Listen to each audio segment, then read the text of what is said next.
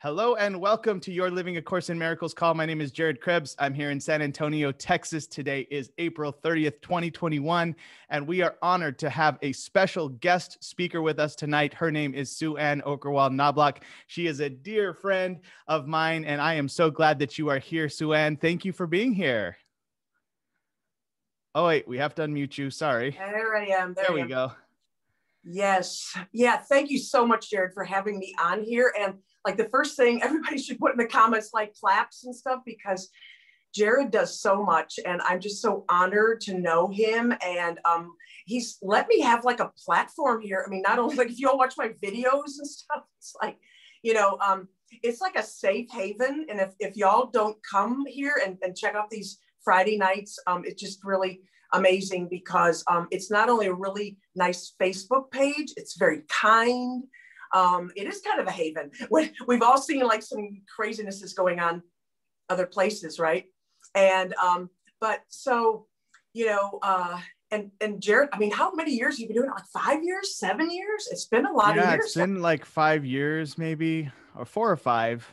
I have to go back and look. Now Christian goes and finds our flashback Fridays and throwback Thursdays, and it's like so funny. So thank you, Christian, for doing that. And thank you for your acknowledgement, Ann. It's very nice. I really appreciate your kind words. And it's a labor of love, right? I mean, this is most important thing to me is the Course in Miracles, A Course in Miracles, and doing all my forgiveness lessons. And I know that everybody here is like-minded, right? Like we all are on that same path. And today we want to know, I mean, I know that you have some things you want to walk us through with the true forgiveness process, but also like, could you tell us a little bit about your story, like how you found the Course and how you came to understand it, and just a little bit of background in case somebody doesn't know your full story? Exactly. Yeah, that's exactly on the menu. Oh, great. And the other thing I want to tell you too, what's really cool about the Zooms when they are covered, whatever the material is for that night, that Jared has always done forgiveness in the field. That's been like a huge part of this. And, so that's basically what I'm going to talk about tonight, because like forgiveness seems to be like the meat and potatoes of the Course. And it's really like tonight, we're just going to talk about stories. And I'm going to tell you some stories about myself. I'm going to tell you some stories about all of us as a whole, as a one sonship. And like, how does this all fit together? This beautiful book that I think was written in 1979 or 78 or something like that. How does this all, it took actually more years than that, if people know the all behind the scenes. But, how does this all like interlock into like this one whole thought system? And, it said that one of the lines is, believe all this Course or not at all, and if you hear me quote, sometimes I'm like a little off in a couple words or whatever, because I'm a horrible memorizer. I was a horrible workbook student. And so the point is the darned experience on the other end. So that's what I'm going to be talking about. Like, what are these two thought systems? What are we? How did we get here? Why do we even care about forgiveness? Like, what's the payoff? I mean, Jesus knows that we don't want to just like go to him. Oh, I'm just going to go to him and think with him. And, he really knows that like we're stubborn and we want to stay humans, and like we maybe want to bring him here, but we're not like wanting to just be not ourselves and just completely be in oneness of abstract thought. So we're like in this conundrum, and so he knows that the only way he can really get us is like we have to know there's a payoff on the other end. And I'll tell you why I have a funny voice, like how my voice is, how I speak, and how it didn't matter, and why I was supposed to talk, and all kinds of crazy stuff, right? And of course, how I do the forgiveness process, what I found about the parts of it, that like many people do it very similarly, and we'll go over that. But like, what are the main takeaways as to these parts that you almost like have to do, and when you skip one of them, the darn thing doesn't work, and you don't get the payoff. And a lot of people stay stuck for a lot of years, wondering like, why is it that they're not feeling any different? And making that big change. So the first funny thing I got to tell you is I always say, the first thing I always say is I'm not enlightened. People are always like, oh my God, we heard someone say they were enlightened, and like now everybody has to check them out, and sort of test them, and the whole purpose behind that and why I speak is because I'm on the path to that. We are all on the path to it. So when Holy Spirit asked me to begin to speak, and this is only about 7 or 8 months ago, I'd already been doing the forgiveness process for about 4.5 years or something, right? And some of my friends, including Jared, like have seen me like at like my worst, like the ego. And so I'm going to tell you how we flip back and forth between these two thought systems. So depending on what day you get me on or what's going on, you might see more like hatefulness. Now, I do tend to not post like that. You know, and this is what we're working with. And it's nothing to be ashamed about. It's nothing to be upset about. In fact, you will find it's the actual keys that open the lock. And then you will begin to like when things are sort of like negative, when these things bubble up. Because that's what they do. They bubble up and you have like no choice and they come. So literally yesterday, I was like super sad. I was forgiving like a really big thing. And I had like these doubts. And the ego loves those doubts. It's like saying, you know, you can't speak, you can't talk, you know, you can only do it if you're enlightened, you know, you're no good, you know, it loves to like stew and all that, right? So then that was the very thing that I took and did forgiveness on. And then that completely like changed. So it changes 180 degrees and you completely go into a different thought system. And so I'm going to tell you about that. So I'm debating which one to talk about. I think I'll talk about like my little story. And like I said, we're talking about stories because that's all it is. None of this is happening. None of us are here.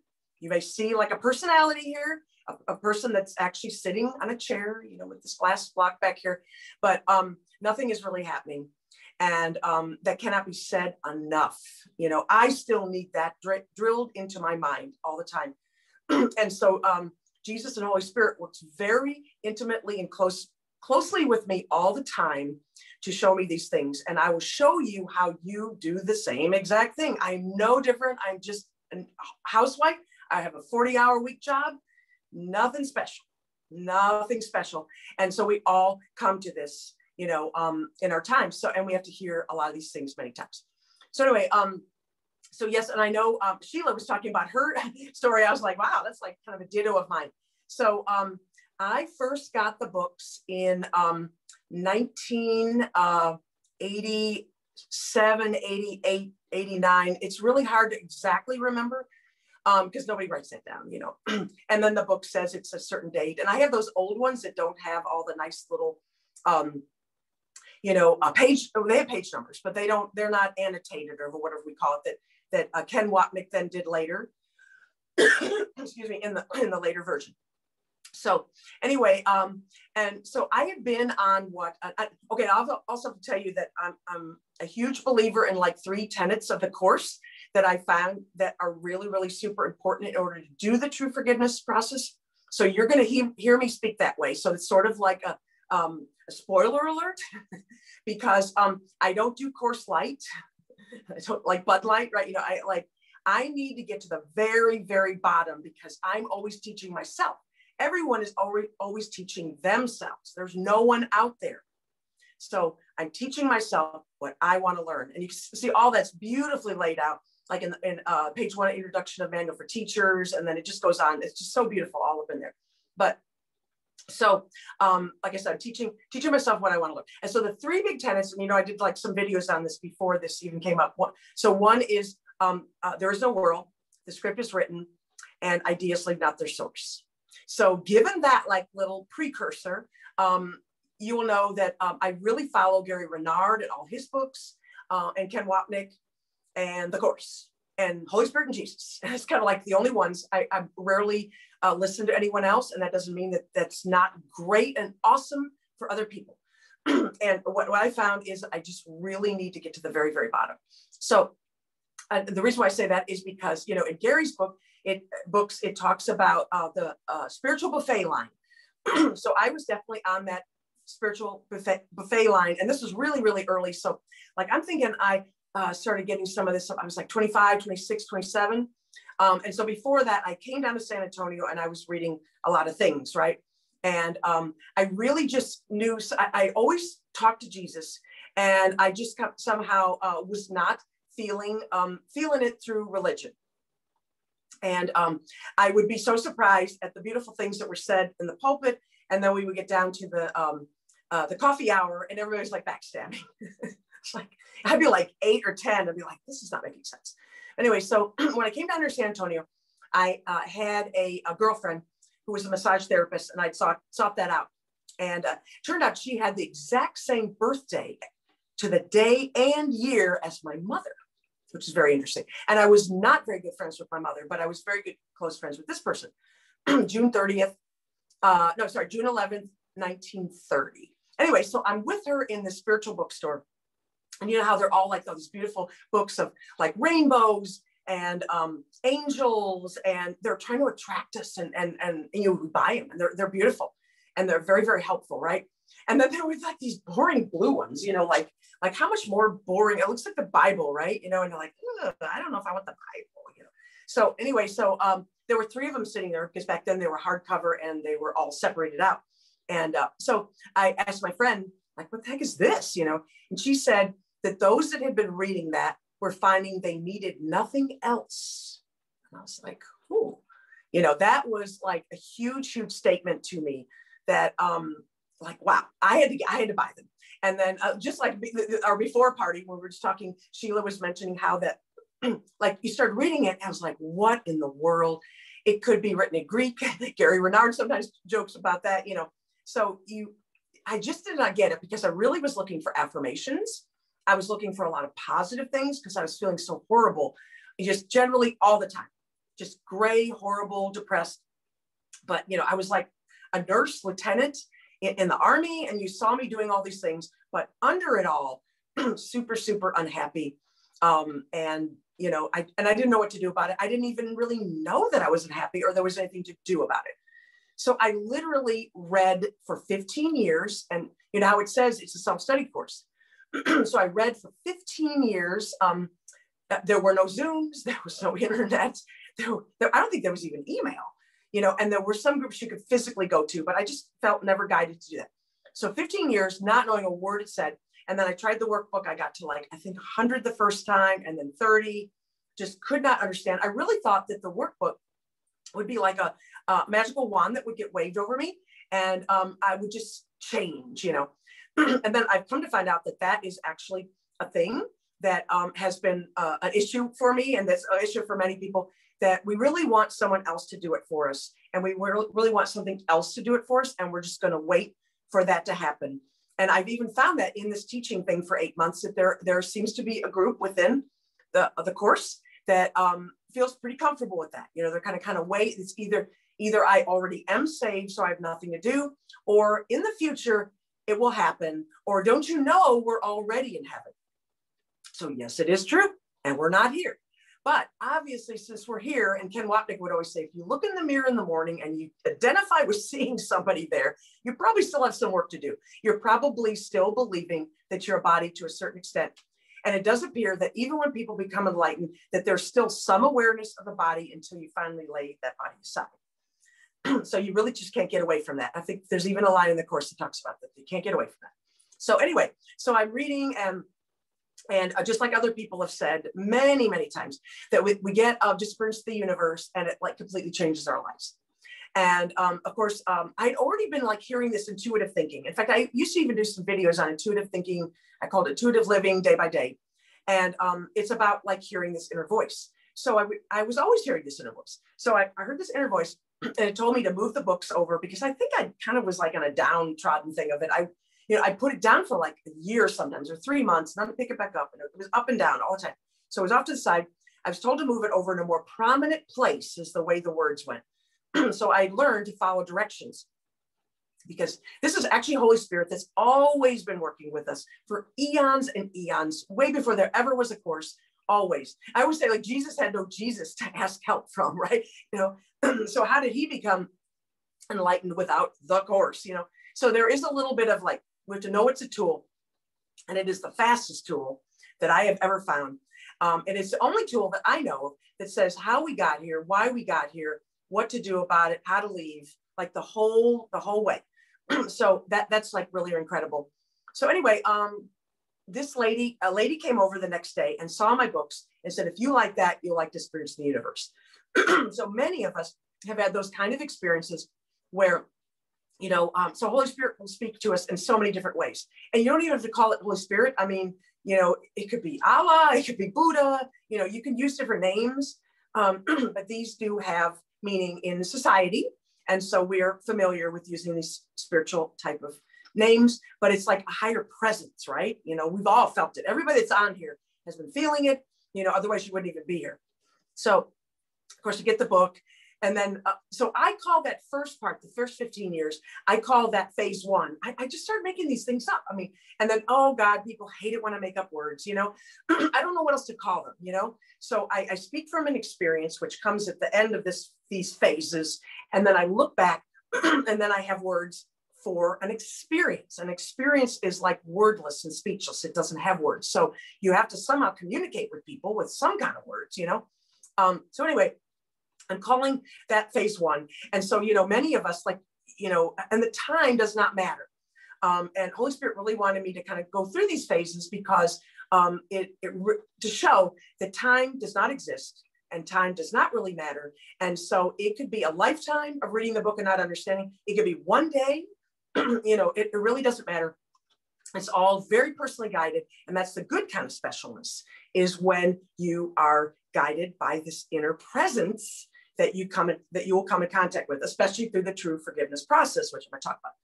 Okay, so phase two became reading Disappearance of the Universe. And you have to remember, I got it in 2004. So it was like, I was reading them as the books come out. Like, people now have this beautiful thing. They can buy all four, and he's got flashcards. I've got lots of stuff, right? And I kind of wait for them to come out. And many of y'all on the phone too know that y'all got them a long time ago too. So I got his books, and then that allowed me to look back at the course. And I can't even tell you, I probably have read it 4, 6, 8 times, and even just Disperse the Universe, which a lot of people call DU, several times. I can tell by the different highlighting, pink and then the green and then the underline and red or whatever, And the joke is that, like, after a while, there's no words that aren't underlined. So it's kind of like, well, kind of silly, right? But anyway, so that allowed me to begin to, this is the best way that I can explain this. Again, words that are coming out of an experience. So align my beliefs with the metaphysical principles of the course. So that's kind of what I call phase two. And it just helps our minds. We're still a brain and we're still walking around. We still have to it helps to have sort of like these demarcations or something, right? These can overlap. You could read DU and become enlightened in one day. I don't know what your path is. My path was like another 12 years. So what happened, and I didn't know if I was really doing the course or not. I didn't think of any of that. But if you notice in the words that I used, that I aligned my beliefs. So a belief is, of course, something that can change. So, of course, that's not actually God thoughts, but it's important. It's very important. So we have to understand, like, what are these metaphysical principles that are the opposite of Christianity that we've been hearing, or if we're into Judaism. And I kind of feel bad for people that do, Hindu and Buddhism, because reading some of those types of words, it's very Christian based. We know that, and through the people that it came through. So we're not going to worry about that. We're not going to get into controversy over that. The material itself is so deep and pure. Like, why worry about the words, right?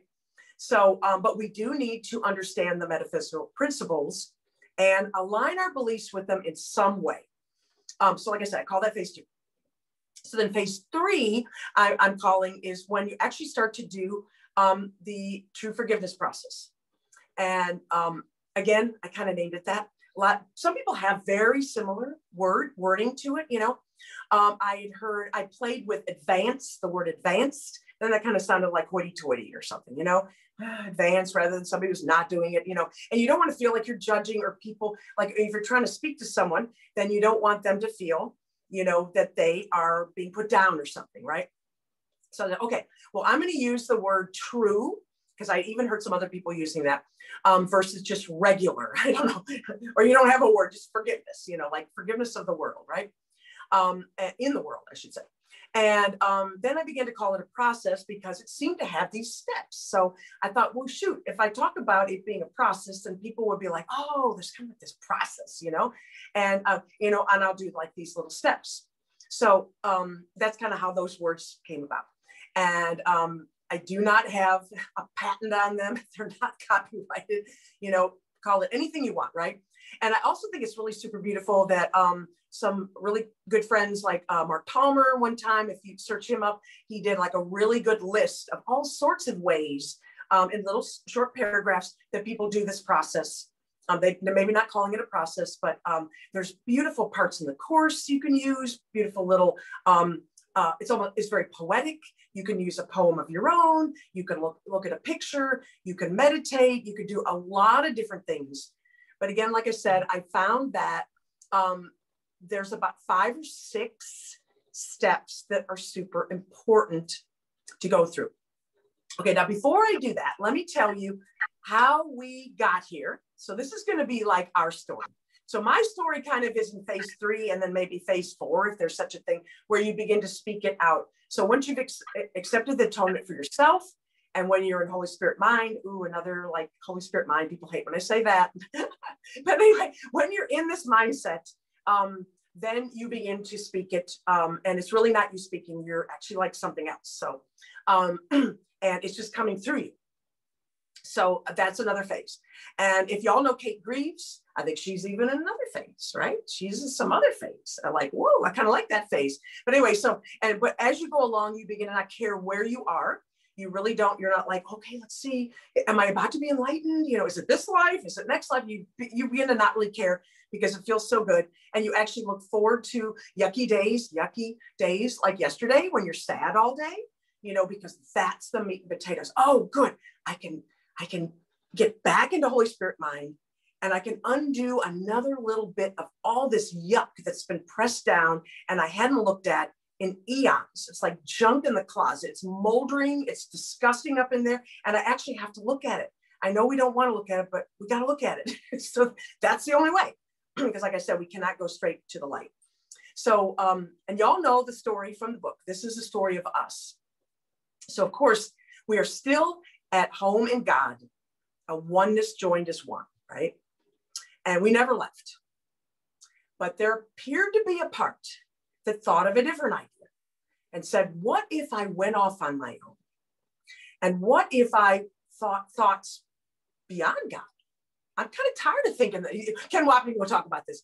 I'm tired of thinking thoughts with God. You know, he's kind of my taskmaster. You know, I want to think something different. I want to have my own thoughts. I want to have my own kingdom. So, you know, these words and these ideas and these concepts are just concepts of a thought that actually didn't happen. It's impossible for that to happen because it's impossible for a piece of God to break off. Oneness is just oneness. That's the definition of it. You know, and I love that line that, you know, he is aware of what is himself and what is also himself. So we struggle with words to try to describe these experiences, but this is what we're talking about. So of course we're still there, but then there was this thought. And in that thought, it became real. We know the tiny mad idea section, and we know that we remembered not to laugh, which means that we must have first laughed and said, that's the silliest thing you've ever thought of, because where would you be going? What would you be doing? You're in complete ecstasy. How can you get more? Where's beyond ecstasy? You know, and we laughed. It was so silly. But then somehow there was a belief that didn't really happen. These are unanswerable questions to the ego, but the ego always asks them. But of course, we believed it. And in the belief, the results appeared to come real. Like all of a sudden there's solid glass back here, you know?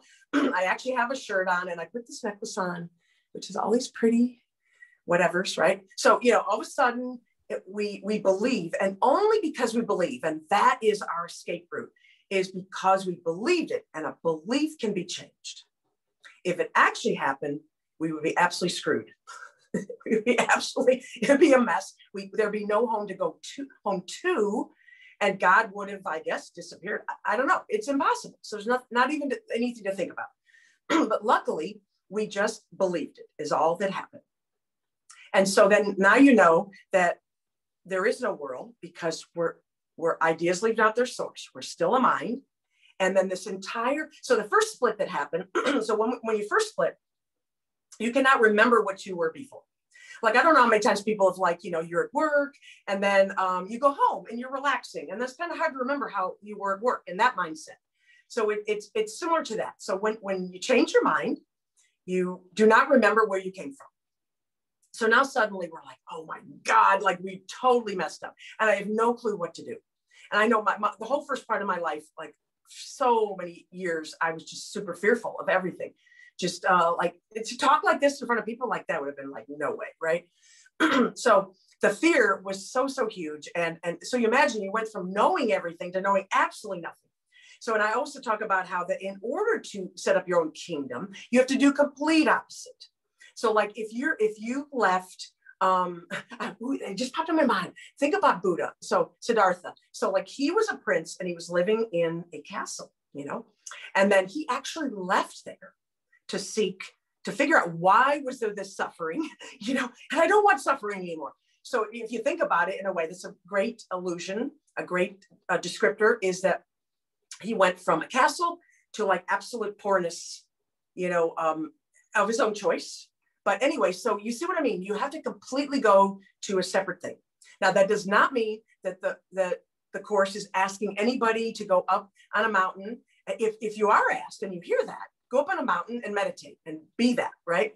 But the interesting thing is it told me, no, you stay right where you are in your family with the husband, the way it is, everything. You stay right there because this is where all your lessons are. This is it. You do not have, in fact, you might even have less if you try to hide in a way by going somewhere and meditating, right? Or going on a retreat or whatever. Not to say that any of that's wrong, but there are a lot in everyday life. There's a lot. There's a cornucopia of forgiveness lessons to be working with. So anyway, so we made the split and we're like, we don't remember what we were. And we have like no tools. We're like totally lost. And we really believe, but we kind of like it. We're kind of like, like we're individuals now. Ooh.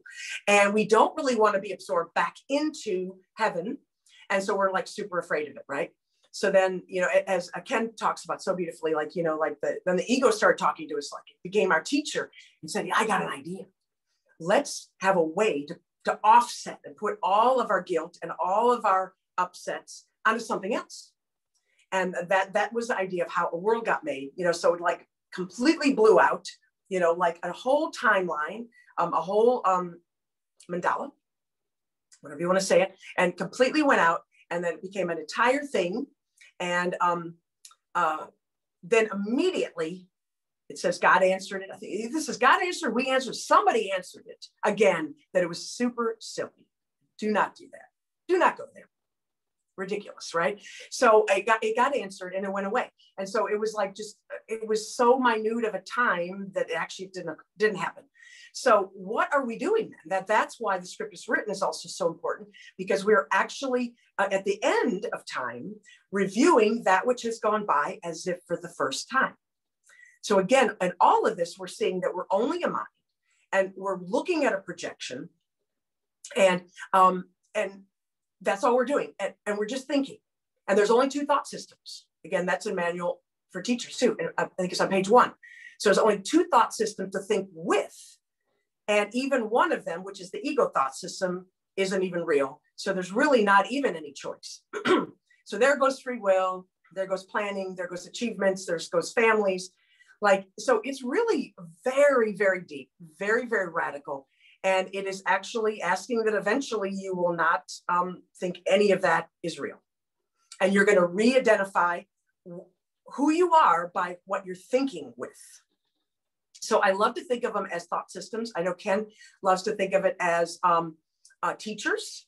So whatever trips your trigger, whatever helps you to think of this. And I often hold up, you've seen my videos, I always hold up my hands. I don't know why I started doing that, but that's kind of like ego and then Holy Spirit thought system. So what the true forgiveness process does is it helps us switch from one to the other. And so what became our default is the ego. And so we're so unaware that that we're thinking with it. And sometimes I talk about it, being almost like, the computer that you receive in the mail and it just has Microsoft on it and it just has Google set up as your browser. And you didn't realize, there's Foxfire and there's other stuff, right? You could even put Linux in there as your you could put apple, you could put Apple in there, whatever, you could put Macintosh stuff. So, but we have no clue. So we're just thinking with the ego thought system. So I do have one thing in the book to read, which was the only thing that I was supposed to read. And this is really, really super interesting because it is in page, let me put my glasses on. How am I doing for time, Jared? You're doing great. We're having some questions coming in too. So okay. We're at the halfway point, but okay. Yeah, go ahead and read it and then we can go to the questions. No questions yet. Sorry. Oh, okay. No, I'm just teasing. I love questions. No, but I do have to read this. Okay. So, chapter 30, the new beginning, beyond all idols. Okay. This is the only line I ever found in the course that is so kind and gentle to us because it talks about how, that everything we've been doing has actually been very good, and that we don't need to be down on ourselves about that we've been thinking with this ego thought system. And then I do have to go through the little steps of it, of how to do it. And then I was going to actually do, and we can even do it at the end, I was going to do a little forgiveness process with everybody where we could all take a little individual part of our story and walk ourselves through it. But let me first just tell you this. So this is really cool. So this is in paragraph 4. It's Roman numeral 3. It's on page 631. It says, it is never the idol you want, but what you think it offers you, you want indeed and have the right to ask for. Like, I never saw anything else like that in the rest of the course. It says, nor could it be possible it be denied. Your will to be complete is but God's will, and this is given you by being his. Okay, so what that line means is where it says, but what you think it offers you, you want indeed and have the right to ask for. So we've been asking for idols, which is the ego thought system. So we're not to be down on ourselves. Oh my God, I'm thinking with that darn thought system again, and because what we've been asking for in that, we've been asking for completion. And in this little, read this section because it talks about completion and it talks how we've used idols to do it. We've been trying so darn hard, like for lives and lives and lives, if you believe in reincarnation. But that does not necessarily believe that. But on this long time that seems to go on for almost eternity, almost endless, but not quite. But it seems as if we've been thinking with the wrong thing. And so these idols, we've been trying so hard. So the thing that we've wanted deep in our heart, that's what God listens to. And that's how we remember where we're going. So when I say Holy Spirit mind, the Holy Spirit is the highest part of ourselves, and it still has one foot in heaven, and it remembers it. This is our memory. This is our memory that we never lost, and it talks about this many lines in the book. So and we never forgot. And then the other foot is here, so it can hear us. So when we're like, oh my God, I lost my job, or oh, the electric went out, I can't watch the TV program I wanted, like small problems, big problems, all of them, right? It can hear all of our misery and our mayhem and our chaos. And if there wasn't a way to still hear that, and I often think of like the AA program, I was around that many years early because my dad. And in that, they realized that it takes a drunk to help another drunk. But it has to be a drunk that's both been sober and drunk.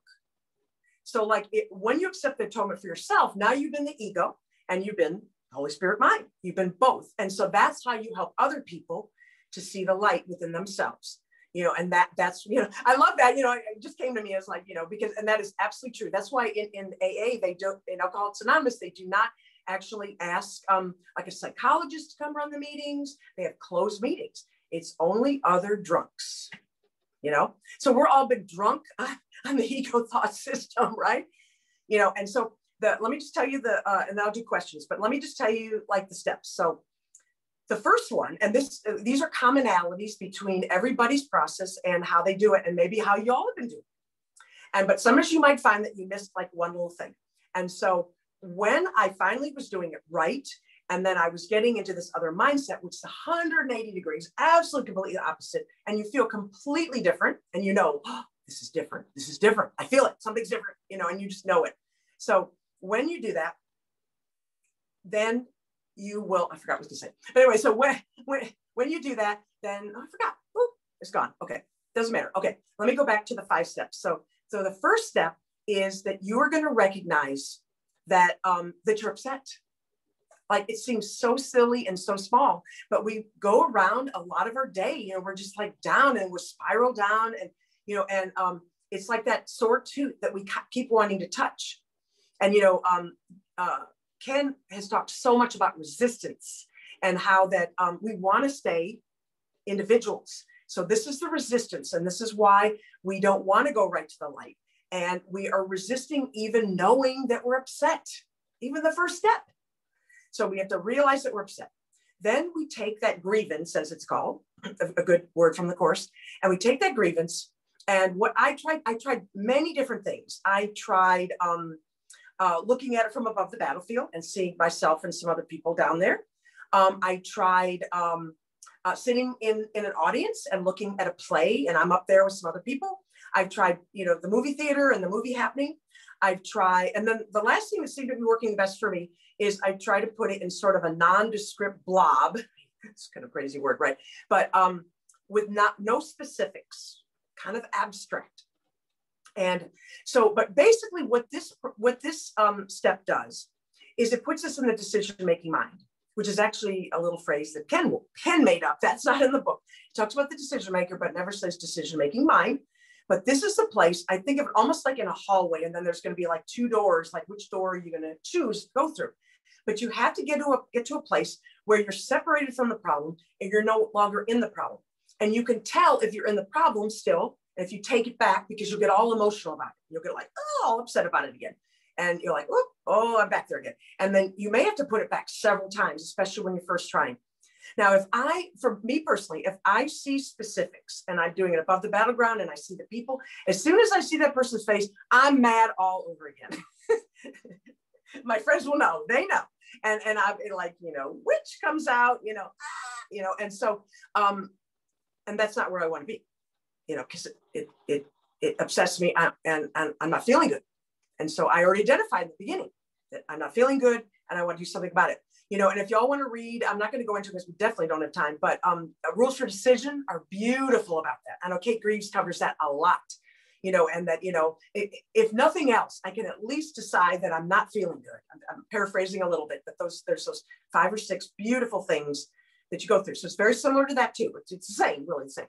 So in having it nondescript, then I quit trying to grab it back. So that was just a thing that I found helped me. So now, all of a sudden, you know, and I used to ask Holy Spirit, please be with me. And then I realized, wow, once you're there, that presence is there. And then, oh my God, it seems to be me. You know, it's like it's me. It's like, but I've been so out of touch with that but I'm just in another mindset, very abstract, like white light. So then I'm looking and then I look and it says on page, 401 in the workbook, you know, that forgiveness is still, it's quiet, it looks, it judges not. So this is the part where you're actually completely surrendering. This is like super important. In this part where you're looking and you're just giving up, you do not bring back in like answers. So if you bring back in like, I just want more money, you know, Jesus, show me how to have more money. Well, then right there, you already had your answer. You want more money. That's your answer. Well, what if it's not to be at this moment? Because these other things you're going to learn so much by not having some money. You know, I don't know what it is, right? So when you come with the answers, then you will not be ready to hear this completely opposite answer, which is like this very calm. And it says, like, if you put words to it, it would say, dear, you're safe at home. You know, you're in oneness. You're in the heart of God. You've never left. And you're just dreaming of exile. And you're at home. And then you feel that. And that's the mindset. And I was always say, then I open my eyes and then I begin to walk around my day that way. And so it's a very different look. It's like the first paragraph on workbook lesson 155, you know, where you're in the world, but not of it. And people will recognize you by the words that you say. And I've definitely seen the words are oneness. And then when you're talking ego, and you will bounce back all through the day. You'll be like, boop, over here. Oh, there I go again. And then you forgive it. And I found like for me now, I'm doing like 4 or 5 sometimes a day, or maybe one really big one like yesterday. And so, and as these things are coming up, so you like walk around the Holy Spirit mind and, oh, the dishes are still in the dishwasher. I mean, they're still in the sink. Why didn't someone clean that up? You know, oh, there you are again, back in ego thought system. Okay. You know, and then you take that to Holy Spirit, and then you realize there's no dishes. Who cares if someone does it 7 p.m. or 8 p.m., right? You know, and then you just get a whole different perspective. And then you walk around again that way till the next thing comes. So this is the mind training that I'm to be talking about. You know, for some people, it may be, like it says, upon death, we see this, and then we wake up to teach it, right? Talks about that in the book.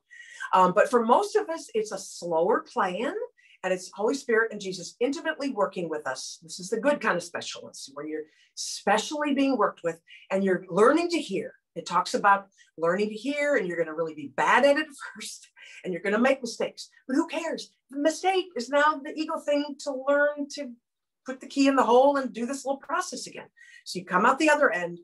But I think the surrendering is probably the very most important, because there has to be almost really nothing left of you, because that answer is so completely different than every answer you've been looking for. So anyway, I'm going to stop with that. Oh my God, I probably talked for 45 minutes. It was awesome. I really like how you covered the metaphysics of the course, and also the steps on the true forgiveness process. And yeah, just great content, Sue Ann. So thank you. All right. So we have our first question here. Christina, she says, "Dear Sue Ann, thank you for this. I was wondering if you could share about the most beautiful message the Holy Spirit has ever extended to you in your life." That I never left home. Cool. Yeah, I mean, we're all already there, you know, and also another very important thing to say is that when one is in a Holy Spirit mind, and we know we've all had that. Sometimes it's even like just the awe of looking at a painting, you know, when you're just like, you just don't have a body, even watching a movie, you just all of a sudden don't have a body, and you're like into this other thing, you know, and you're looking, and you're in awe, you know, and you forget all about anything of yourself. So, and in that, everyone is there.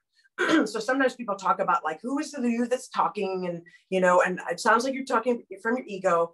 And so what I also learned is that the experience, so in my little story, that then doing this experience, I started to know these things, then pick back up the book, and then realize that the whole time the book was only ever talking to our mind. Before that, I thought I was talking to my body and Sue Ann as a personality. So now I find it's absolutely completely different. I know Ken talked about that too. And you will find, you'll reread it, and then everything is talking about this experience of being in that. And we could talk about words a lot, but that is probably, yeah, and the experience of that, and being, you know, and so as I go along, also, there's another important part is that I begin to identify as Holy Spirit. And people hate that too. Oh my God, how can you be that? You know, but ego thinks that. Ego does not like the idea that there's something better. There's, oh, you're better, this and that, whatever. No, it's all the same. There's just one thing. It's oneness. It's one. We're all in it, right? So in that knowing, you do become that. So you identify what you think with. And that is like a super important point to make as well. Yes, yeah. You identify what you want, right? Yes. A lot of times, if someone wants if someone wants to be in the ego thought system, then they identify with the ego thoughts, things like that. Right. Yeah. So exactly. So like yesterday, I was apparently afraid. Ken Wagner would talk about this too. So you become afraid to see all the light, you know, and that's why it's a slower process. And so I became afraid. And then all day long, I just kept chewing on this sadness, you know, and I could have let it go. I could have let it go in a second. You know, first thing, wake up, boom, it could have been gone. But I kept hashing on it because I was afraid to let it go. Yeah. And what I was afraid about, it had nothing to do with the sadness or the situation or anything. It had to do with that I was afraid to be home. Yeah. Okay. Good. That's so true. It's like almost like admitting that, like, oh my God, I'm afraid of love right now, you know, and for some reason I don't want it. And I would rather be mad or sad for some reason. Right. So it's just a process of letting go of that resistance. Vera Scroggins asks, I still can't get clear on the process of forgiveness that you use. So I guess could you recap it for Vera? Okay, so the first thing you do is you identify that you're upset, and then you have to take that upset, you know, and I would also not analyze it. You can analyze it a tiny bit, but I mean, getting deep into analyzation will be the ego. And you will be, you can also say, I forgive it, like magic wand, whoop, but you will, I found that never works. So step one is identify you're upset. Okay. Identify you're upset. And then you take it to the Holy Spirit, or whatever higher presence you want to call it. But many people use Holy Spirit or Jesus. Okay. And then when you do that, you're letting go of yourself, and you're going to be ready for an answer that is not anything you thought of.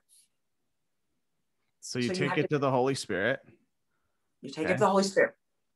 And you will know that you are there. And then you know that you're in Holy Spirit mind, because it's completely all inclusive.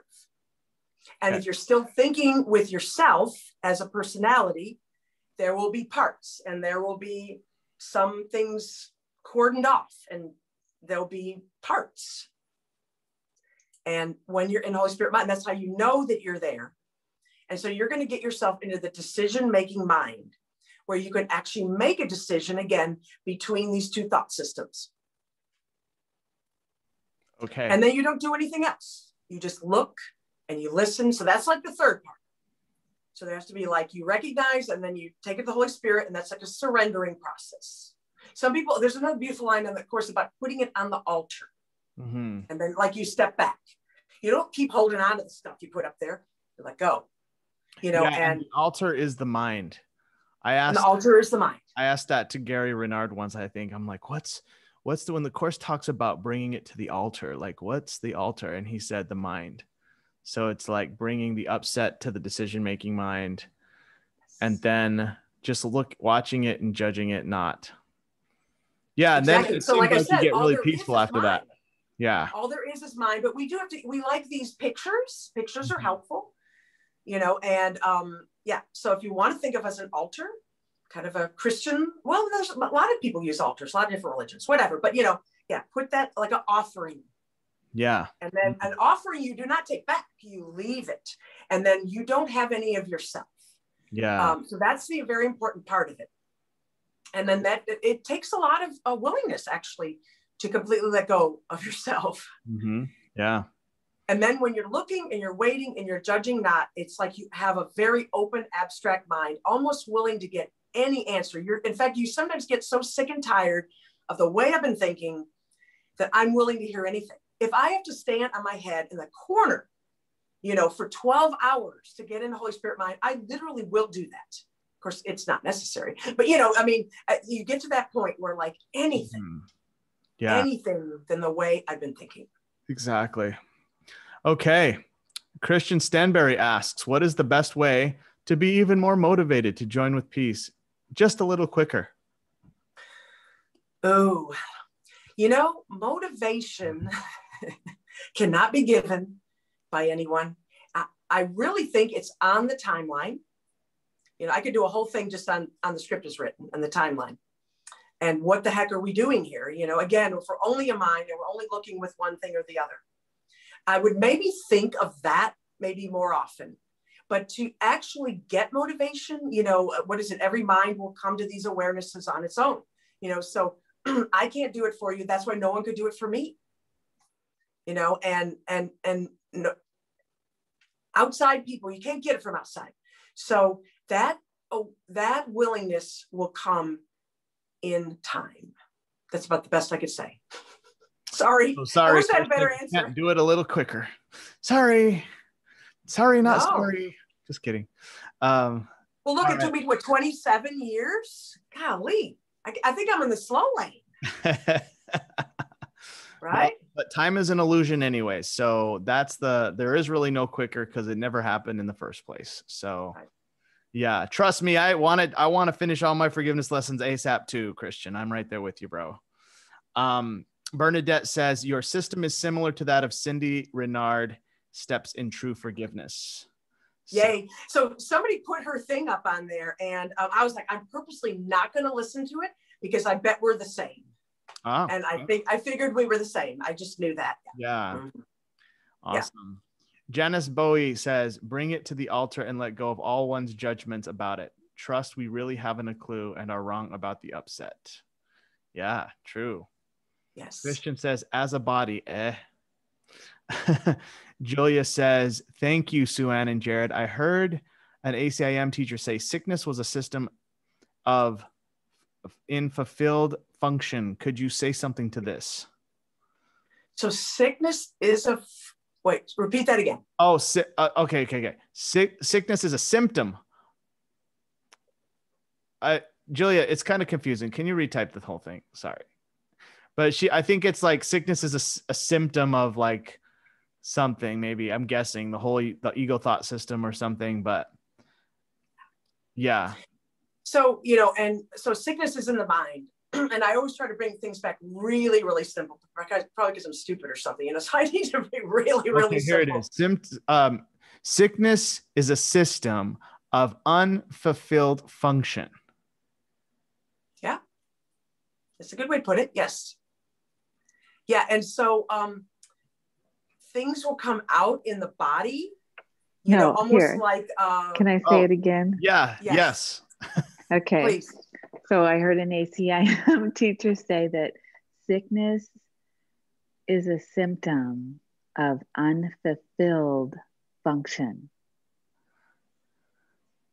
Well, isn't the ego complete sickness, right? So thinking with the ego thought system is all of that. And it would come out in, it could come out in illness, it could come out in mental illness, it could come out in all different ways, and just unhappiness, so that the whole thought even to be separate is a sickness, right? Very well put. That's what I was saying. And so, but like, then what am I not fulfilling? Like if I'm having symptoms, I'm having sickness. And so what is it that I'm not fulfilling? And I personally, I love that it talks about, that our function is forgiveness. Our function is to accept the atonement for ourselves. And again, I'm very much of a person to go back to the experience of things. So if I begin to think like, gosh, I'm supposed to be fulfilling some kind of function and I must not be, and then that's somehow how I got sick, and you hear like there's a lot of guilt on myself about that. And I'm beating myself up, and I'm kind of getting a spiral with that whole thought, And so I would take that whole darn thing, because I felt things like that, and I put that whole mixy mosh into, that's why I like that blob idea, because in the blob, you can put self-hate, you could put depression, you could put people that died a long time ago, you could put people that haven't been born, you could put all sorts of things. It isn't just like a nasty email or your boss yelled at you or the shoelace broke or the flat tire or whatever. It could be even emotions. And that's probably like, so me, as I've been clearing things off, then it gets into like deeper just emotions, and then forgiving like all the friendship, forgiving what is it to be a wife, and bigger things, right? So what I would say would be to put that and not even really almost analyze it. It's like, I'd be like, Holy Spirit, I think I'm supposed to have a function, but every time I think about a function, it's just so frustrating. I just don't even know where I'm going with that. And I want to do these things, and I'm going to put all that in there. And I have these illnesses and I have pain. And I went through like 10 years of chronic pain, which I don't even hardly ever talk about. But that actually cleared up before I was doing some of this stuff with the course, but it was earlier on in the middle of there. So, I put all that stuff in there, and I would say, Holy Spirit, how do you see this? And that's what I do actually in that step with the looking, is I ask him, how do you see this? And may I look through your eyes? I found that to be really, really effective. And then I actually then look through his eyes. And you'll see a lot of times when I'm doing videos, like I almost start closing my eyes. And I look back at my videos, like I keep closing my eyes. It's because I'm in my mind, I'm seeing in my mind, and that's where we are. So that's where sight is. That's where vision is. And so to just be really, really simple with it and not analyze, just throw it all in there in a blob. I'm sick of all this. and a thing like that, if it's illness, it may take 1,000 times of doing it. Gary and I will talk about the slow burn, right? And so some things can be just like in a quick thing. Sometimes it can take thousands. And sometimes I think I'm done. And here's another one, and then, so what happens is they bubble up.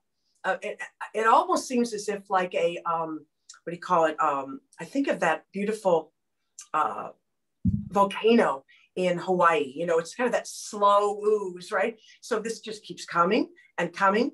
But then I did have a friend that I was talking to, that we were afraid that then there's this ego backlash. The ego starts definitely not being your amigo. And then the ego is like, you're no good. You don't deserve to be alive. And so you will get some really heavy duty stuff. But at the same time, it's almost like this teeter totter. So the Holy Spirit mind will start to become so real, and you're so used to being there. It's like you're working on a muscle, and you're doing something that, just like any job you start or anything, and you start getting used to it. And then I'm there. And that becomes more real than the glass block back here, more solid.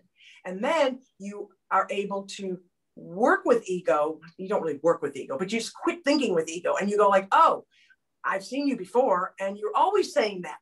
And it never was true. So you get that at the same time. That's important to talk about. And, but as these things come up, it may take, very deep things like, what is a body? Why do I want to have a body? I mean, you forgive like very, very deep things that make up. I often talk about like a matrix that we hold ourselves in with problems. So without problems, we don't have any of that. And we have like relationship problems. We have like work problems. We have money problems. We have, spiritual problems. I can't even do this course right. So even that, right? I can't read the book enough, so we're like boxed ourselves all in. And then we finally feel comfortable, but it's a yuck comfortable, right? It's something we've gotten used to.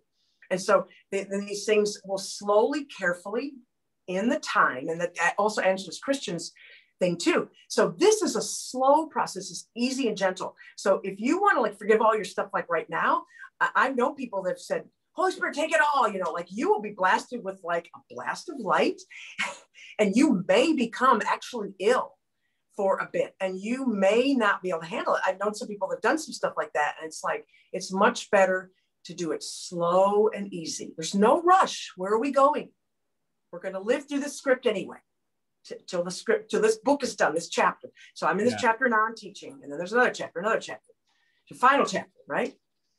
Great stuff. Well, can you believe it's the top of the hour? We made it. It was awesome. Time flies when you're having fun. And Sue Ann, I want to thank you for taking time out of your busy schedule and being such a giver to our community on our Facebook group page with all the videos you make, and now being our special guest. It is so awesome to see your commitment to your own process, and you inspire me so much because you put yourself out there, you contribute to people, you chat with people, and you just love the course. And we love you, and we're so proud of you, and we appreciate you sharing so much. And so thank you for that. And what is your final piece of advice you'd like to give everyone tonight?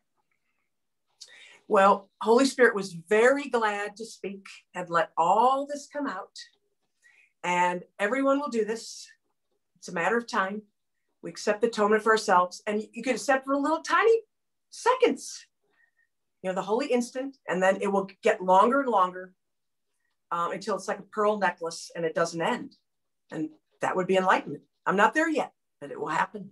That's right. Yes, it will happen for all of us. Well, thank you again, Sue Ann. And we're going to unmute the lines and everyone say thank you, Sue Ann, and good night and God bless. Thank you, Sue. Thank you so much. Thank Thank you so much, Sue Ann. Thank you very much. Thank you, Sue Ann. So we're going to see you tomorrow, right? Yes, tomorrow. Sorry, tomorrow, noon Central. Again, we're going to do it again. Excellent. Thank you. Round 2. Are we doing an after party or are we going to go eat? We're going to go eat, but I'm going to call you right now. Okay. Thank you, Sue Ann. All right. Thank you. Bye, everyone. Bye, everybody. Peace.